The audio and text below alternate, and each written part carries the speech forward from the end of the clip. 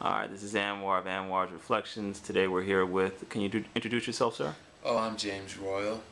Okay. hmm And who are you and what are you all about? Well, I'm about playing music, producing songs, music, hip hop, jazz, R&B, things like that. hmm Okay. And how long have you been in the music business? I'm not really in per se in the business. I'm more in the business of myself. I haven't really made no great deal of money. So at the moment, I'm just like creating a CD. Probably start trying to shop around, get to meet people. Gotta have something to introduce yourself when you go out to the world. Say, hey, this is me, this is what I do, blah blah blah, etc. etc.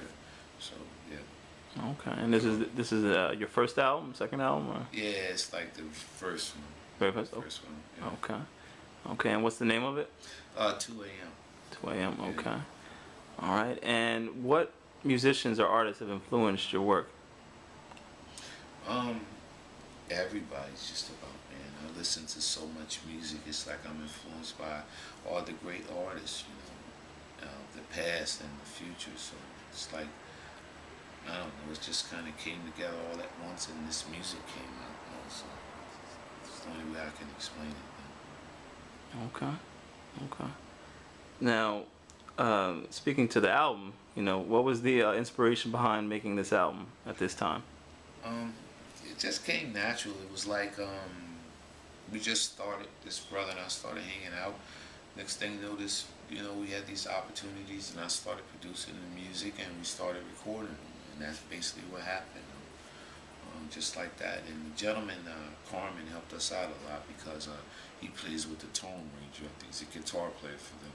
And so he kind of helped us out in recording the music and stuff. Because most of this stuff, like I said, it was just in a keyboard, and I had never planned to do any real thing with it. I didn't know anybody. So when I met Carmen, and Carmen, recorded all this stuff for me. I produced it, he recorded it. So. I was gonna say, yeah. So who else was on the album? Actually, I did all the music, Okay. basically, and it's just myself and Andre, A.K. Ballsy. That's it. It's just the two of us. So yeah. Oh, okay. And then Carmen is the one behind the Yeah, person behind recording. the recording. In fact, Carmen played the guitar line on "Fool for Love." Did that for me. Did an excellent job on that. Like a big props for that one, man. So yeah, it's just basically what I would say myself. I did basically all the music though. Okay. And how was it working with Carmen and Ballsy, your Great, partners? great. Yeah, Yeah. it's great. Oh, Yeah, see, with things now, I don't have to argue with a whole lot of people. It's just, him and I, and we had disagreed on a lot of songs, and we've been heated moments, but that's my brother, that's cool with me. So we just went back, started doing the music again, and finished it, man. And it's, it really hasn't been a difficult thing, man. It's been real nice and smooth. So. and as far as this album is concerned, who do you think this album speaks to? Any specific group, or is it broad group? Um, Music lovers. Yeah, that's what it speaks to. The music lovers, people who like music. Yep. Okay. Okay. And how do you find inspiration as a musician? Um, that can come from anywhere. I can just think of a subject.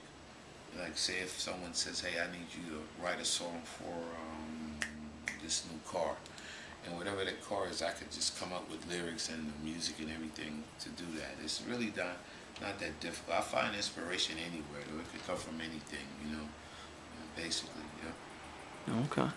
And in making this album, did you find that you faced any challenges? And if you did, how did you overcome those challenges? Only challenges that we faced was Carmen's schedule. Oh, really? like we would be set to record like on Monday. I'd be all hyped up. Yeah, we can go in and drop these tracks. Then he'll call. Say, well, I can't make it tonight. Then it'd be another month. Before we get around to it. That's why the CD took so long. But it was all good though.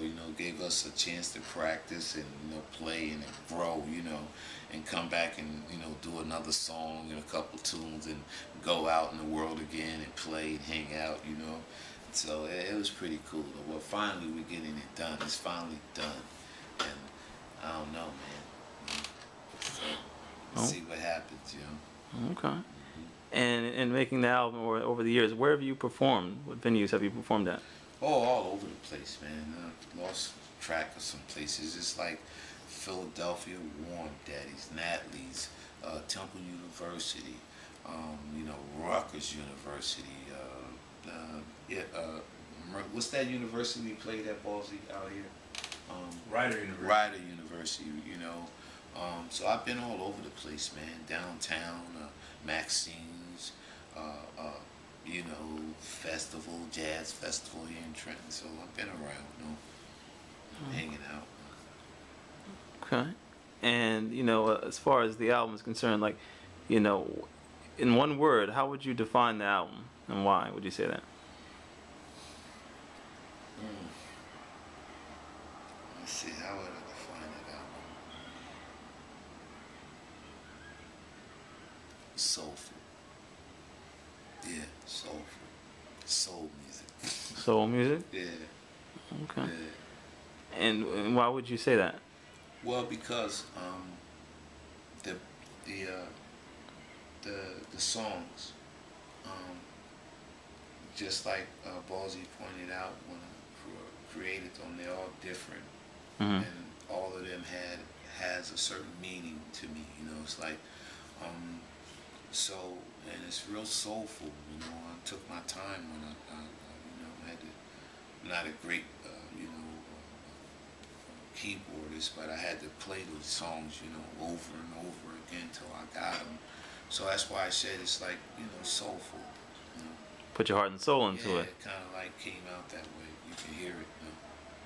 You know? Okay. And any particular track on the album that you really like, or is your favorite, and why? Fool for Love, because not because it was the hardest song to record. It was hardest song to record because it took so much out of me when I went to play it because of my condition. It was like hard for me to keep going. It's like pushing and pushing, and that's the way I wanted it to sound. So I had to stop, you know, and I had an episode I had to stop and you know, regroup again, start over, and it just took so difficult to record. But finally I got it, and actually, when this video airs, I'm getting ready to redo it again. That just goes to show you, oh, that's why it's my favorite song. It's the most challenging. You know? So you said at the time you had a condition. I don't know if Yeah. that's too personal. What No, kind of condition? well, I'm on dialysis, so. Oh, okay. And this particular night, we were there playing, and just had an episode. I got to sweating because this song was just so physically, you know, the rhythm and the way I was playing it at that time. If I could have kept that up and finished that song, it would probably be a hit record. You know what I mean? But so I just had to, you know, just go back in and do it again, and I think this is like the third time. You know, finally gonna go finish it. And how many tracks overall are on the album? Well, we did like I think 12 or 13, but I decided that, you know, I put all those tunes on it. They just didn't kind of fit the vibe of the CD. You know, it was just too lot of content for it. You know. Okay. And so is this one of those CDs where I can pop it in my car and just vibe, or is it like a CD I pop in there with my girl, or what kind of? Well, hopefully you'll be able to do all those things. Yeah, hopefully. Yeah. Yeah. It's pretty nice CD. You know. The music is that is real nice. Okay. All right. Well, thank you for your time, Mr. Royale. Thank you, man. You know, I hate doing interviews. You may be glad I did this. They talked me into this.